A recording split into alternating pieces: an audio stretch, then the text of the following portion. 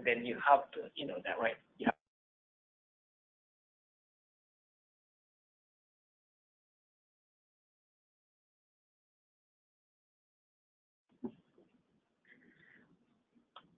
Hi, this is Ava Lenoir from MHTC.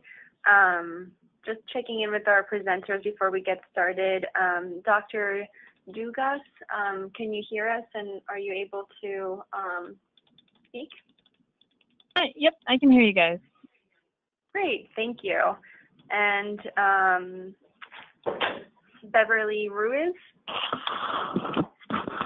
I'm here. If you don't mind. Great, thank you. And Dr. Steinle? Yes, I'm here. Great, thank you so much. We'll just wait a couple more minutes before we get started.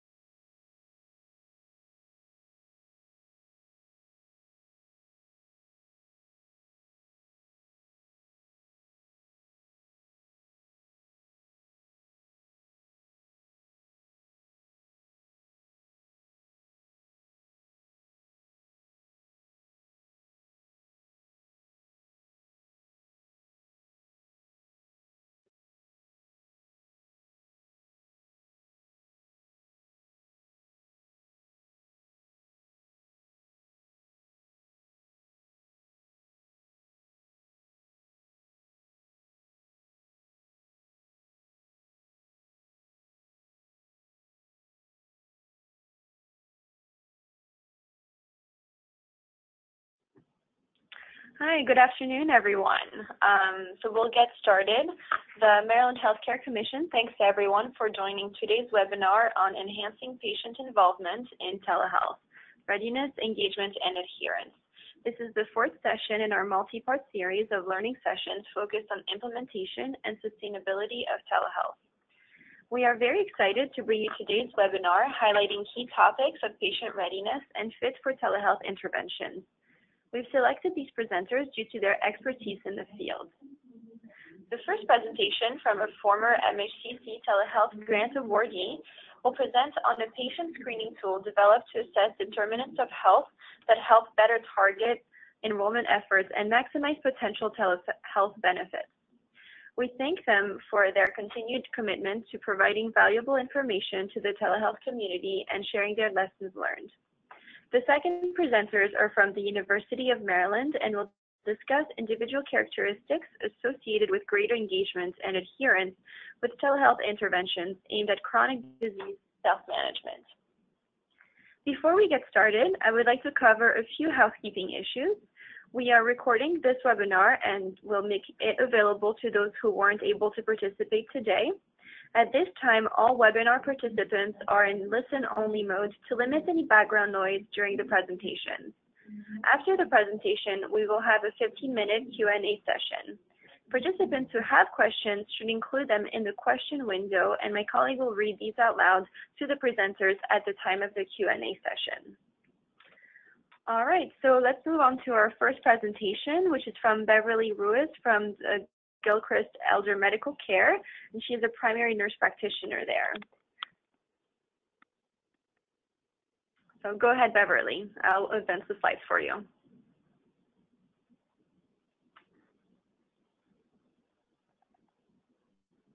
Hi, can you hear me now? Yes, we can hear you now. Okay, wonderful. Thank you. A little technical difficulty there. So I'm a nurse practitioner with the Gilchrist Elder Medical Care Home Services, and this is just a kind of a recap of some of our experiences in using our telehealth.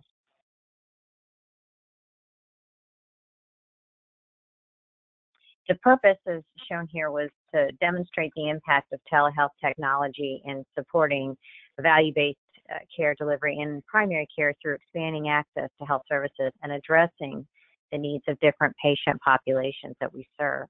The patients we selected for this had multiple comorbidities so that we could best see what our outcomes would be with this intervention. This is our patient selection flowchart for our telehealth pilot. Obviously, these were patients that had been admitted to our Elder Medical Care Home Services program. Step one was to find out if they were willing to utilize the telehealth equipment. Obviously, a no is a pretty hard stop. Yes, however, did allow us to take the next steps, which included, did the patient have internet connectivity? Another potential hard stop would have been they don't. However, some of our homes, we were able to use a hotspot to try to obtain internet connectivity. We do serve a variety of areas, though some without good connectivity, and unfortunately, we were not able to establish good access in all of our locations where we did have a willing patient. However, if they did have internet connectivity, we then moved on to our next step, which was the patient and or family consented to utilize the unit. And if they did agree to having the unit in the home and participating in the pilot program, then we could move forward in complete medical and home evaluations.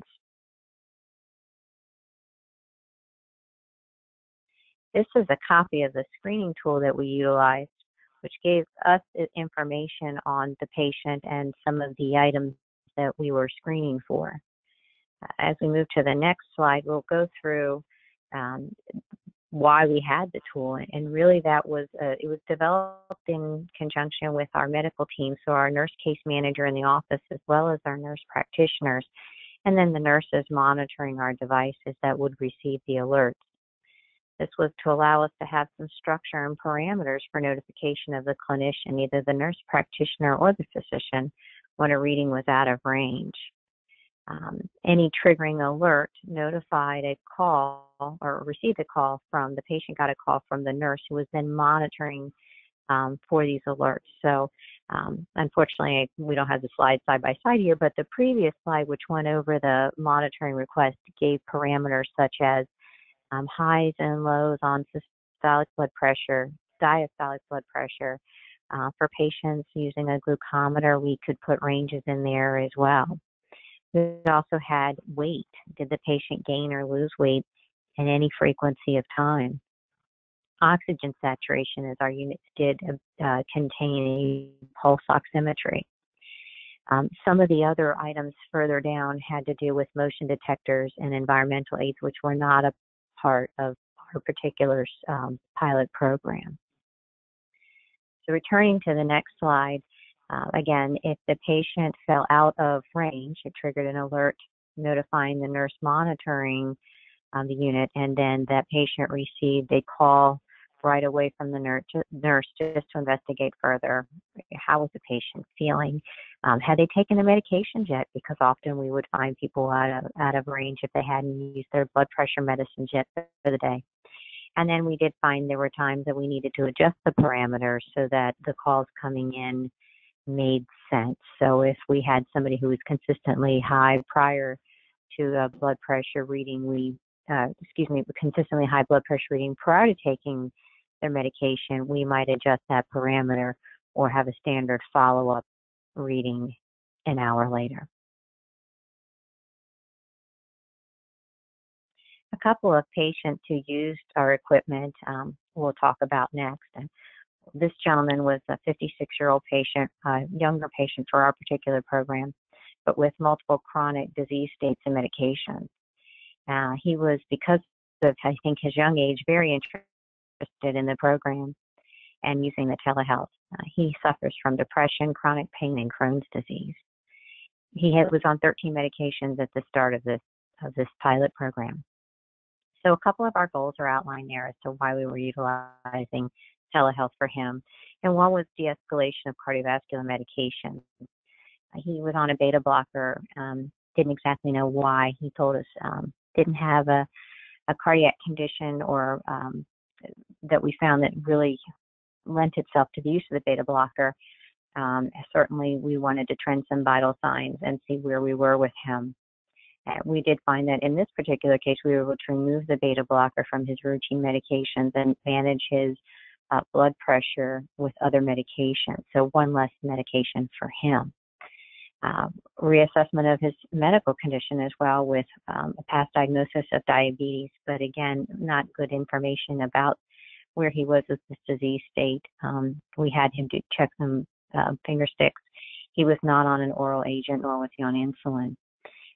And we were able then to decide, did he need just diet management or more? Additionally, with his history of depression and some isolation, we wanted to try to use a screening tool to get a sense of where was he with his depression, how well were we managing it. So we could use a PHQ-9 score when we made visits in the home, and then our monitors allowed for a daily assessment, which just gave some general ideas. How are you feeling today? How did you sleep? Did you drink alcohol? Things like that.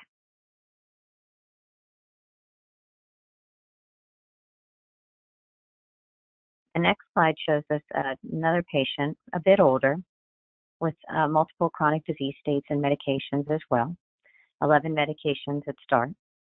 His pertinent past medical history included hypertension, atrial fibrillation, history of DVT, PVD, and neuropathy.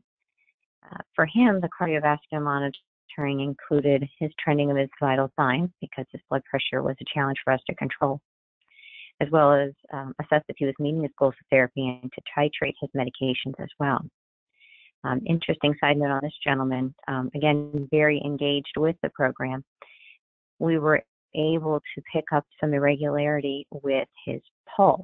It was a feature of the telehealth unit that we had access to, which did allow us then to follow up with his cardiologist and do a Holter monitor in the home, where we learned he was in atrial fibrillation more often than we thought. He was another medication adherence. He was one of our challenges.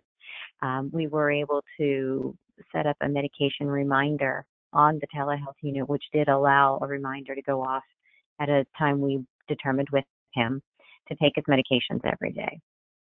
Much like a snooze on an alarm clock, once he got used to it and could kind of hit the snooze button, so to speak, without thinking about it, we did find that we had to change that sound to get his attention. Next, the patient empowerment point here, it did allow him to feel like he managed his own health greater with the assistance of the medical team and the medication reminders. And last, potential use for review wellness reports within the Grand Care Monitor and other home health providers. Essentially, what we were able to do is use his unit to share information between the home health agency seeing him, our team, as well as our pharmacy support team.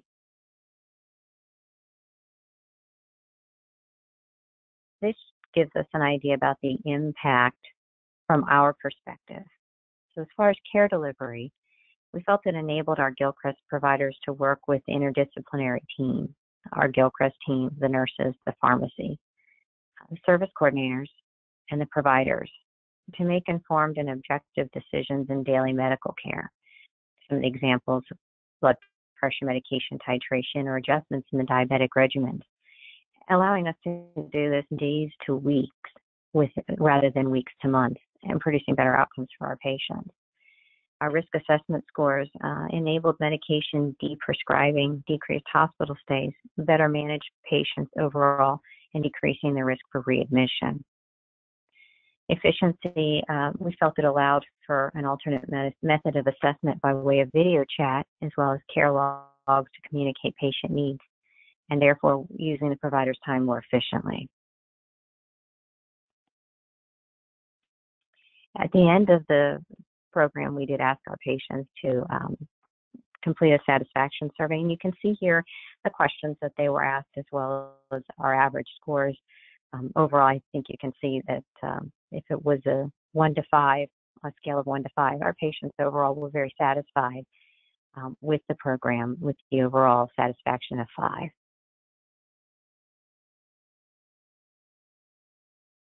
We just included here some of the comments that we got and feedback from our patients. Glad to see that they were selected to be part of the program. Things like telehealth is great.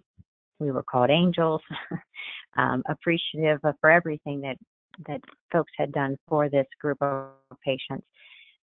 And also feeling some, though, like they needed additional help. We did have some that were unsure of the degree of technology. With the variety of ages in our program, we do have some folks that are more fearful of the technology that we have access to today. And so there still were some folks that felt like maybe they needed a bit more help. The units did come with a pendant that the patient could wear or put with them on a wheelchair walker, etc. They could push the button for assistance if they needed it, if they needed to reach the nurse, rather than having to touch the telehealth screen.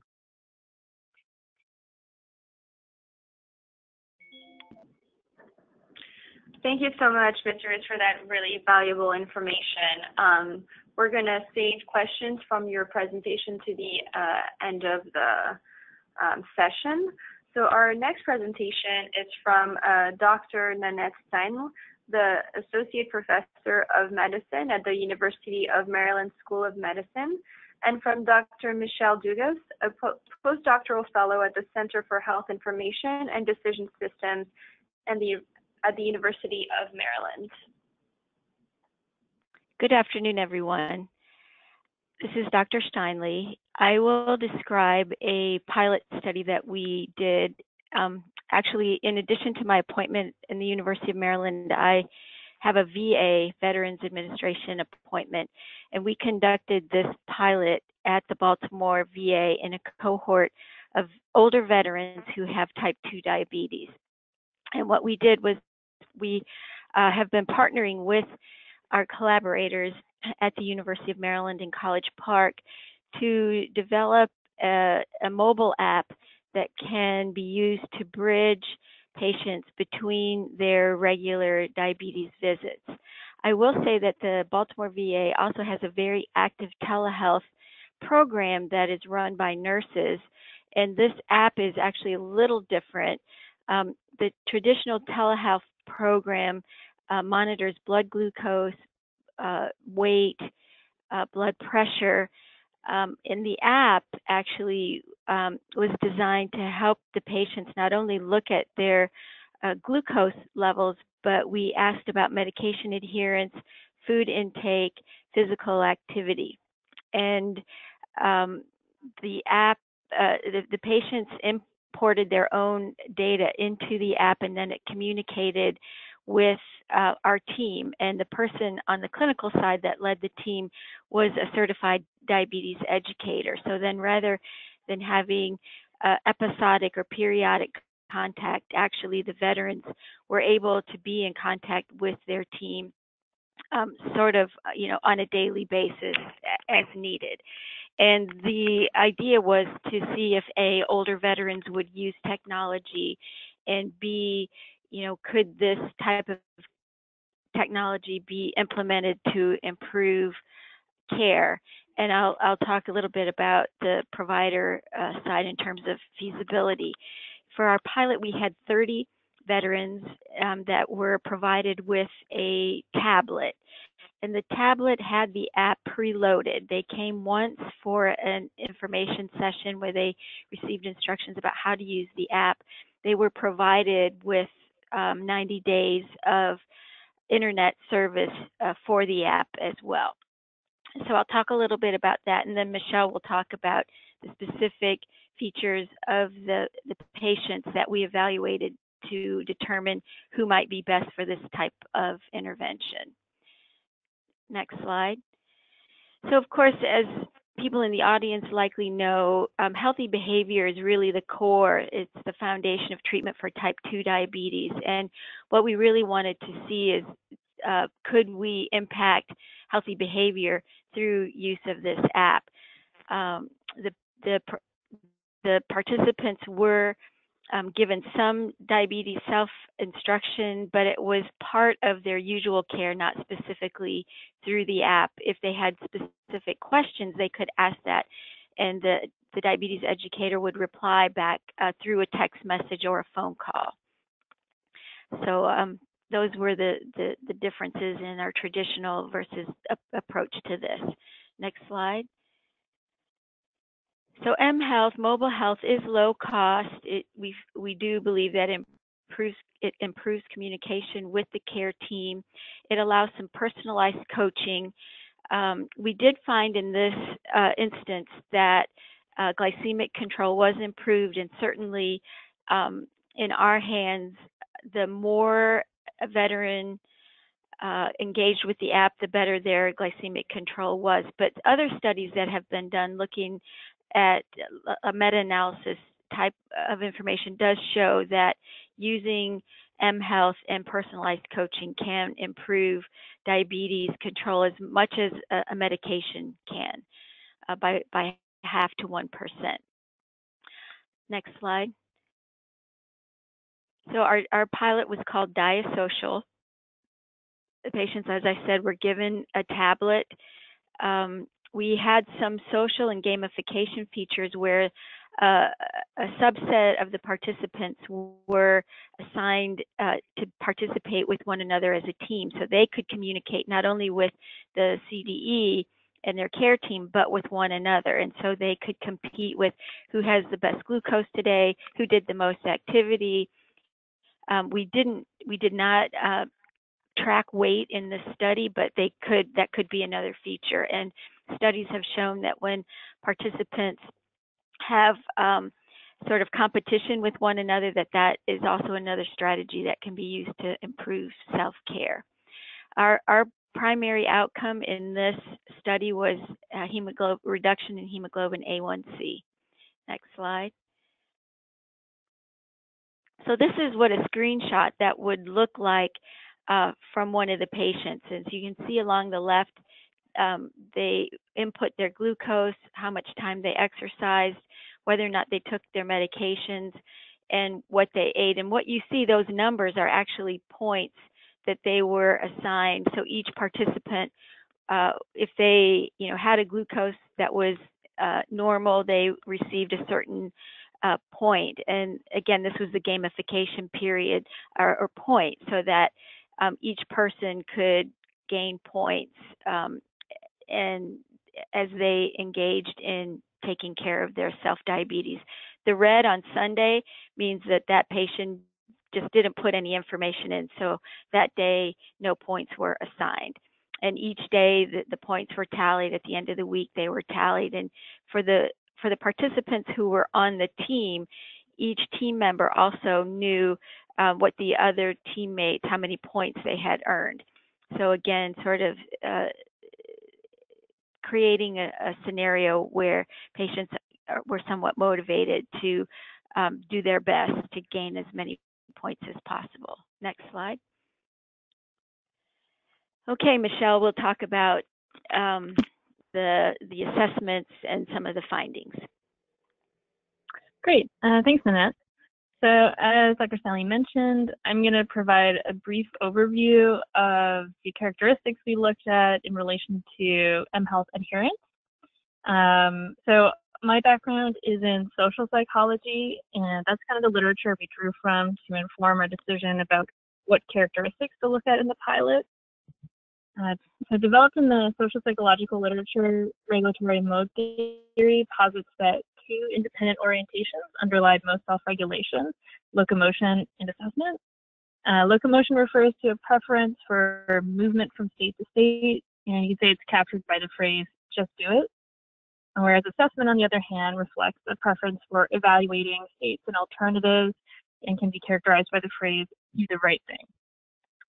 These two dimensions of regulatory mode are orthogonal, meaning you can be low or high on both, or low in one and high in the other. And the orientations have been shown to be differentially related to a wide range of phenomena in the literature, including regret, burnout, and risk-taking.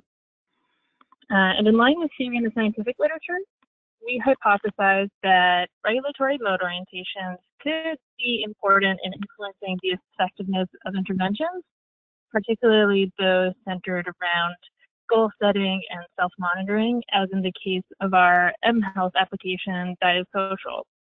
And we thought locomotors in particular might benefit from an mHealth app's role in providing patients with specific salient health behavior goals through features like gamification, as Dr. Steinle reviewed in our app. But we also expected assessors to benefit due to kind of a better fit between their preferences for evaluation and the self-monitoring features of the app that kind of align with the quantified self, so people can better understand how they're doing and potentially in relation to others if they're assigned to one of the team groups as well. So on the next slide, I'll show you the tool that we use to assess locomotion and assessment. So here you can see the 6 items we employed to measure both. We used a patient's average score in response to the 6 items for both locomotion and assessment. So you end up with 2 scores, one for locomotion and one for assessment. And these items were rated on a scale of 1 to 5 from strongly disagree to strongly agree. And this is actually a brief version of a longer scale that was developed, I guess now over a decade ago, and has since been used in dozens of peer-reviewed articles. So we were drawing from a broad literature when we decided on these particular scales. And to test our hypotheses that I mentioned earlier, we were interested in first exploring how scores of locomotion and assessment based on these scales were associated with different levels of treatment adherence. And for our study, we defined adherence as the scores or points earned as patients track their self-management behavior.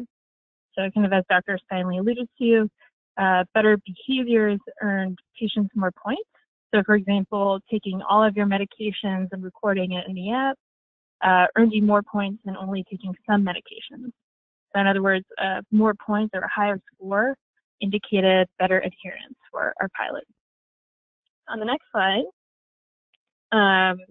just a brief summary that as expected, both assessment and locomotion scores predicted better adherence over the course of our 13-week trial.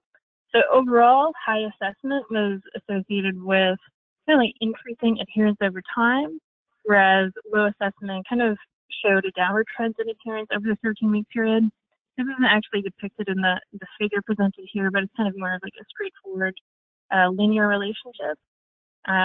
Maybe more interestingly, locomotion was associated with a much higher adherence early on, but kind of like a quadratic trend where there was a downturn a little bit in the latter half of the study, maybe suggesting a little bit of boredom or like some novelty wearing off for these folks. But as you can see, low locomotion, the dashed line in the figure, kind of showed a stable, lower level of adherence over time based on their app scores.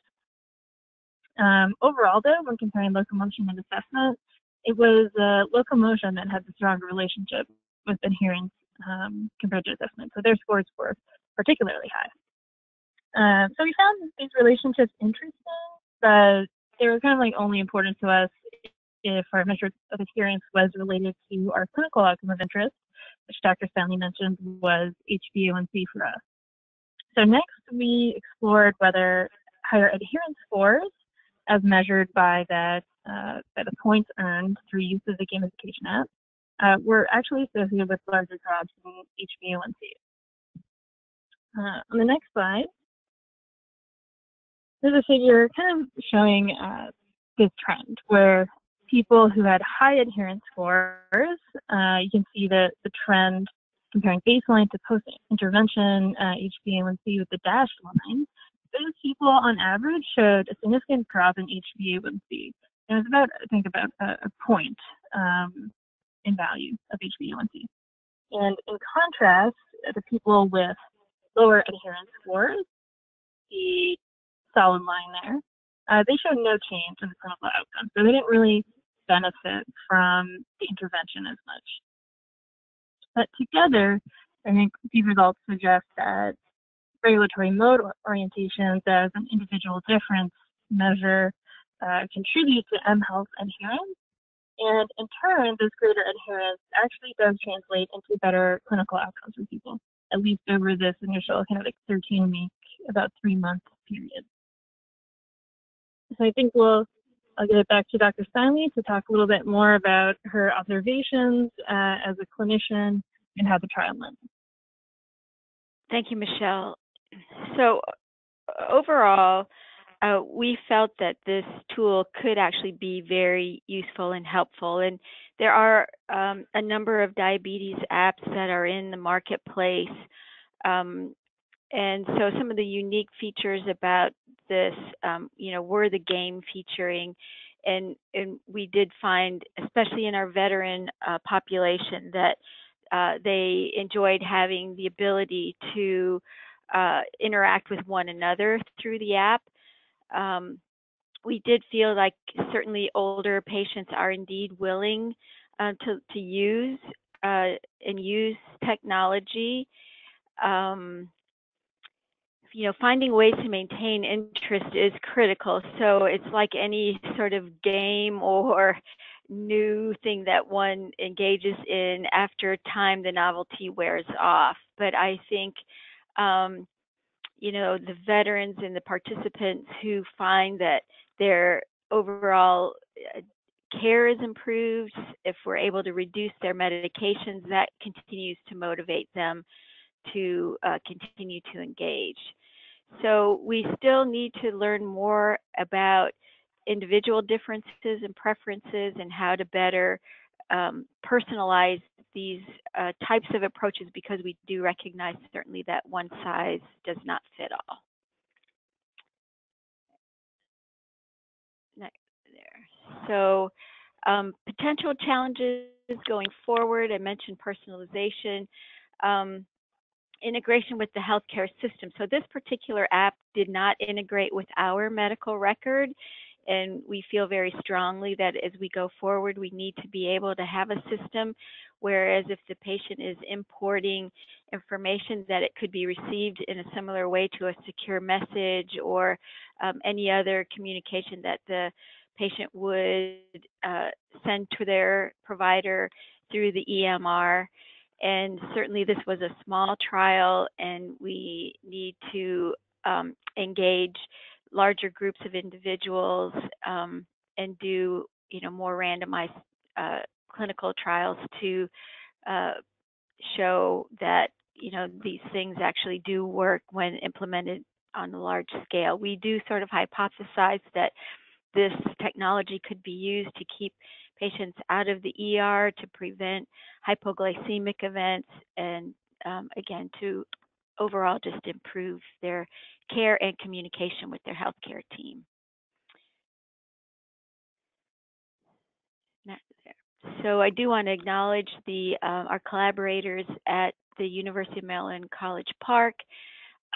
We had several people on our team, in addition to myself and Michelle, including a summer student named Tim Zhu, who did a lot of the initial work. Lillian Pinault is she's a CDE and RD who interacted fairly extensively with the patients during the trial, and certainly want to acknowledge the patients themselves for participating. And with that, I will conclude and hand the floor back to our host.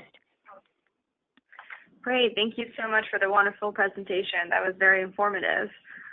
We will now open it up for questions and answers. So please give us a moment as we review any posted questions. So if you have a question, as a reminder, just enter it into the question window, and then we will read them aloud for you. So we can wait a little bit as people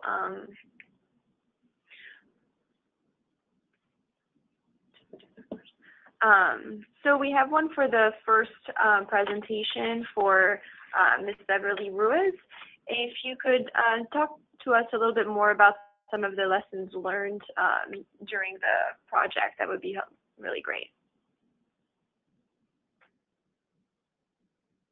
One of the things that we learned is that certainly not everybody is into technology.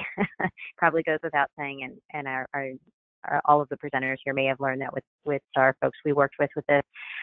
We did have patients who were younger, as evidenced or as demonstrated in that first slide of the patient, Mr. JW, who found this to be really innovative, and he was excited to be a part of this, versus a patient we did not highlight here who was in her early 90s.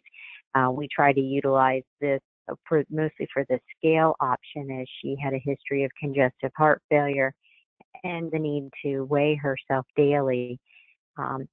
Our units came with a camera feature for video chat, and we had to cover her camera before she would step on the scale. So we did learn that you do have to adapt your unit sometimes so that patients feel comfortable in using it.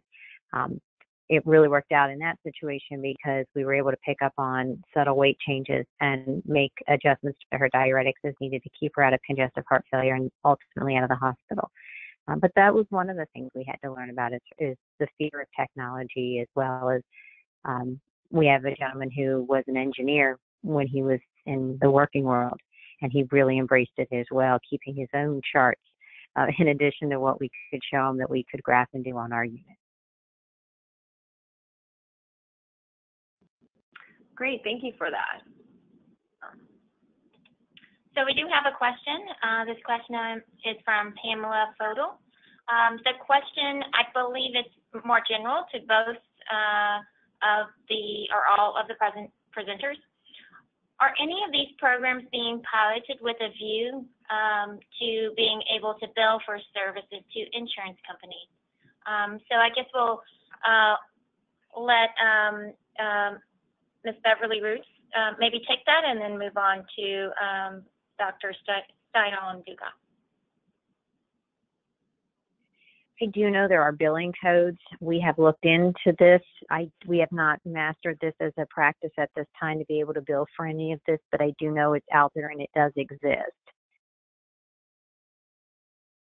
So this is Dr. Steinle. We actually absolutely are wanting to capture our costs through billing, and there's actually a diagnosis code, or a code, not a diagnosis code, but a billing code for remote data monitoring. And you can, I think the Medicare reimbursement currently is close to $50, where you document that you've monitored remote data. You can bill once a month for that. And that was the approach that we hope to build into our system. We want to look at how, the use of our educator time can be used most efficiently, and yet to capture that. So we do indeed definitely are looking at those costs and cost recovery.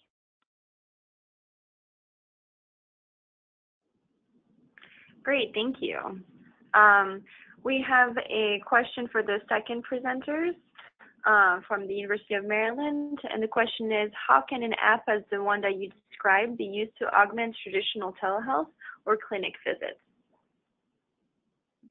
So this is Dr. Steinle again. I'll answer that. So the way that we envision this working is, for example, the patient comes and let's say their diabetes is out of control. They, don't adhere to what they should take in terms of their meds, their diet, their exercise. So we would, introduce them to the idea of the mobile app and get them signed up for the app, and they would start using it.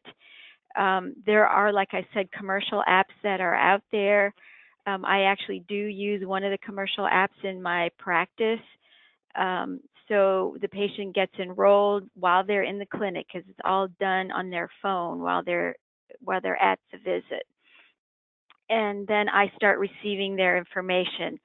So as I mentioned, what the app that I'm using now doesn't have is sort of a way for me to reply to the patient through the app.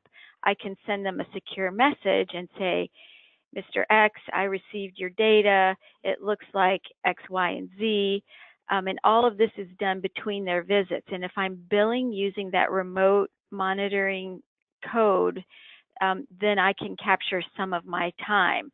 At the VA, we can actually capture workload credit with phone calls. I know that that's not standard outside of the VA, but if it's a VA patient, I can call and then I get what we call workload credit for that phone call, and it's captured in 10-minute increments up to 30 minutes. So I do incorporate this into my practice, but I think for people who can't specifically bill for phone calls, they can use that remote data monitoring, and it's $50.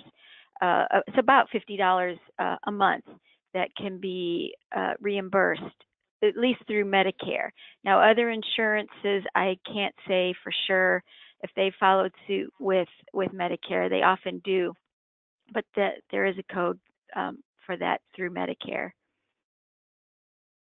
And so we basically use it. The other patient population that it helps are the missed appointments. So people come from far away and they say, you know, you start them on a new medication and you want to have a review of how they're doing. They can send their glucose data through the app to you, and you can review it and then follow up with them, like I said, through phone or through a secure message. Great, thank you. So our next question comes from Nelson Weinsberg. Could you discuss how you went about discontinuation of the telemonitoring equipment? Maybe you can talk a little bit about the how patients were transitioned off or graduated from the program. And I think it could go to either presenter. If we can start with Beverly Ruiz.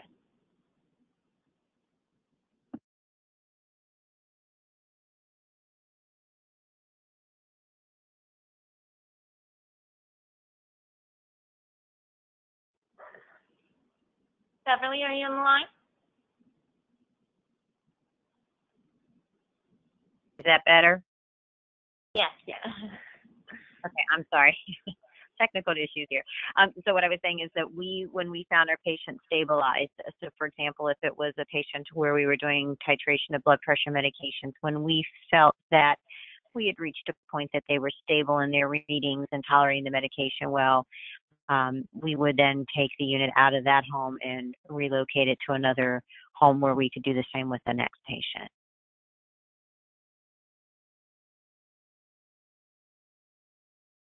This is Dr. Stein again from the University of Maryland in the Baltimore VA. When we recruited the people for this pilot, they knew that it was going to be a specific time frame for their participation. And then once we finished this pilot, if they wanted to continue, or if we felt it was important for them to continue to be monitored, we put them into the VA's traditional telehealth program where they have a special meter and they download their meter into their phone weekly. Then that information goes to a nurse. So we had another alternative. The app program that I mentioned that I actually use, that's an app that's on their phone, so that it doesn't end. As long as they continue to want to use the app and send me a report, then there's no sort of cutoff, and there's no investment in terms of equipment, because as long as the patient has a phone with service, they can continue to use the app, and it's free. They don't pay money for that. Great, thank you. So we have another question for Ms. Beverly Ruiz, and the question is, and I think you've alluded to this a little bit, but if you could provide some additional information on if there is a particular population that does well with telehealth, and sort of on the other side of that, a population that does not do well with telehealth. Sure.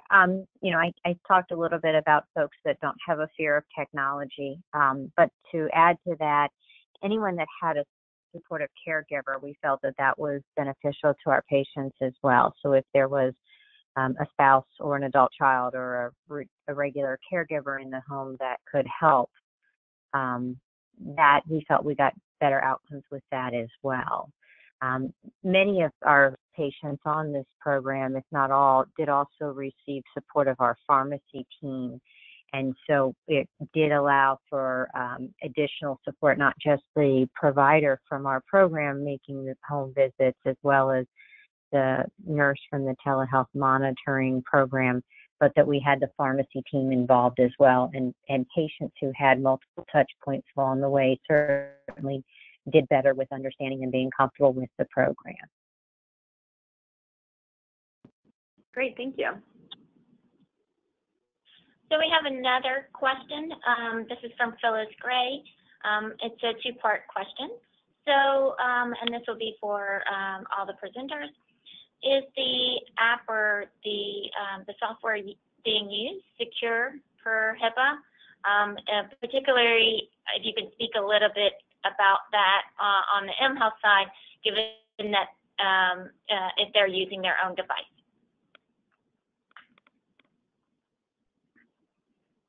So this is Dr. Steinley. I'll answer that. Yes. So all of the, for the pilot, we had to work with the VA IT to make sure that we had secure internet. We had all of our patients use a sort of a code name, so they didn't use their actual name, so that if there was a breach, their data wasn't connected to their actual name, date of birth, and so forth. On the commercial side, the developer of that particular app does meet all of the security requirements as per specified by HIPAA, FDA, or FAA, and so forth.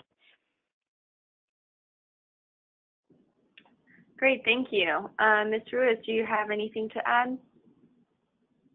No, we did very similar with making sure that the equipment met all of the guidelines out, and it was in their home, and they're really it wasn't on a personal device, so to speak. So I think that helped us a bit with that. There's always concerns for data breach, but yes, we did have to do much of the same to make sure that the Gilchrist IT department was comfortable with using these devices in the way that we did utilize them. Great, thanks. We have another question for Dr. Steinle. What unique features are present in the approach that you described that differ from other traditional telehealth approaches?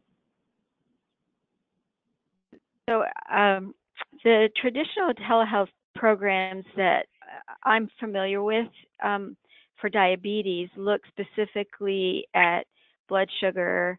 They record the patient's blood sugar information and whether or not they took their meds. This particular program that we used also, we included nutrition information where they could input what they were eating. So that allowed the RD-CDE to evaluate their food choices and give them feedback there. We also recorded their information. Some of the patients, not all of them, had Fitbits. Some of them had step counters. And so they were actually able to input their data on how many steps they did or how many minutes of physical activity they engaged in. So we had what I think was a more complete picture of the patient's lifestyle rather than just asking them to present us with their glucose results. Great, thank you. And we have one more question for you again, Dr. Steinle, or Dr. Duga, which is what tools might be used to determine which patients might benefit most from telehealth or mHealth? So Michelle, do you want to answer that? Yeah, sure. As I mentioned, my background in social psychology, kind of looking at these motivational questions. So I might be biased, but I think there are a lot of tools in the social psychology and behavioral science literature that can be used to help us identify great candidates for these types of interventions. Now, we use a particular tool that I had experience with and I was familiar with, but there are a lot of different features to many of these telehealth-oriented interventions, and mHealth like ours, like for example, the gamification feature might appeal to people who are more competitive than people who are less competitive. So, I think we're happy with the tool that we used and finding how it was related to adherence and outcomes. But there are other, individual characteristics that might map well onto different intervention characteristics that are also out there and can be useful. Also, like the Big Five, if you're doing a team-oriented intervention, maybe something like an extroversion tool could be useful in helping patients. And a lot of these tools are relatively short, 2 to 5 items. It does present an additional barrier on or burden on physicians and their patients, but may be feasible enough to use in implementation still. Great, thank you. So we have another question, and the question can be for either presenters. Was there planned or scheduled phone contacts with the patient aside from responding to the alerts or the information provided to the providers via the dashboard? And we could start with Beverly Ruiz.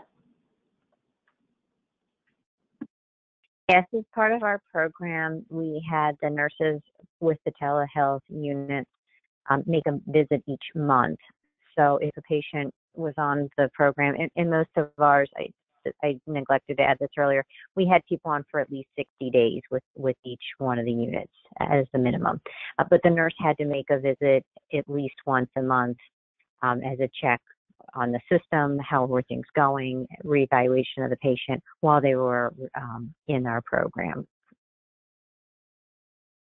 So this is Dr. Steinle again. For the diasocial pilot, we did not have specific interaction or time scheduled interaction after the initial meeting. It was an in-person meeting where they were shown the app and how to use it.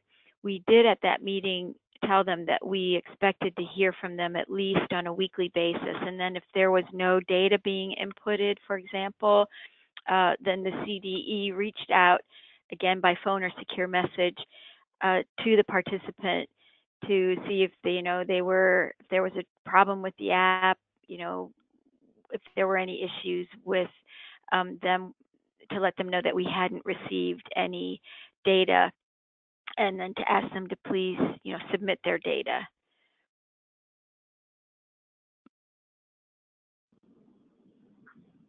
Thank you. So the next question is for the presenters for the diasocial pilot.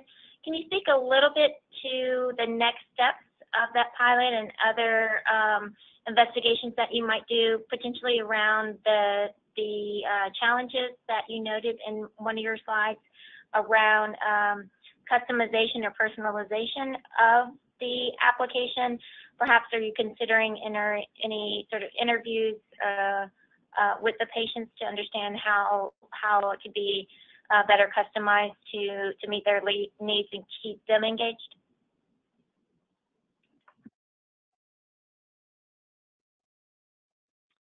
So Michelle, do you want to take that, and then I'll add anything? Sure. So we're still doing ongoing clinical trial studies. We're about to launch one in China recently. But after the diasocial pilot at the VA, we did conduct some interviews that, provided additional insight into the features that people want, making the communication features better between teams. As to the personalization, I think, for us, we still need to do some additional data collection to look at what features could be most easily personalized. Certainly, one of the things that we're interested in is how to maximize the peer team features. So, for example, whether some people would want to compete against each other in terms of the gamification versus just, work within their team. Those kinds of features we think would be ripe for personalization, as well as some of the, self-monitoring features, what features are most important for individuals and making it easier for them. All that we're hoping to get additional insights into with more data collection from a larger clinical trial. So we actually have been continuing to work to secure additional funding to take this, to a larger set of individuals, and to look at implementation across various systems. So as you could imagine, implementing it at the VA is very different than implementing it in the practice at the University of Maryland versus a private practice. And so those are the types of questions that we are looking at now. We do have some applications that are under review, but one of the limitations is the funding environment and getting the resources to expand the patient population so that we can get more data. And I believe, Michelle, correct me if I'm wrong, but the way that we had written our proposal would be that when the patients received the app, there would be some baseline personality information that we would collect, and then we would use that data again to help predict who performed or engaged better with the app versus to help better identify who might not do so well with a tool such as this. Yeah, that's exactly right. So the hope is to, do that baseline kind of individual characteristics and trait survey, and then identify, whether the app overall is good for them, and then also specifically whether they benefit from certain features, like if some people like the team aspect, but other people don't, or, like a more competitive atmosphere. All those things we're hoping to get insights from based on their initial, personality survey at the beginning. Great, thank you. This last question is for Beverly Ruiz. Has there been any modifications to the screening tool, given what you're learning from patients or new patients? And if so, what have been some of the modifications that have been made? No, we have not made any modifications at this time. We have adjusted them based on what we've learned from our patients. So, for example, if a patient consistently has a certain systolic or diastolic blood pressure reading, and we know that we need to adjust our parameter for alert, we either want it to be higher or lower, then we've made those individual adjustments based on our patients and their monitoring. But as a tool, no, we have not. Okay, great. Thank you. Great. So if you have any questions that we didn't get to or you didn't think of, definitely feel free to share that with us, and we will share with the presenters and follow up with you via email after the webinar. We thank you for attending today's Lunch and Learn.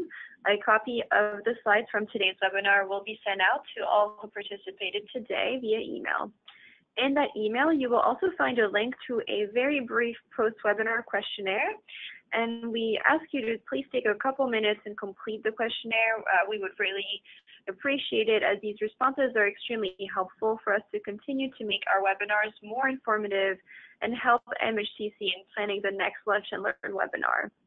So we are most interested in hearing from you regarding topic areas of interest that we might highlight in a future Lunch and Learn session. Thank you again. We look forward to your continued participation, and have a wonderful afternoon.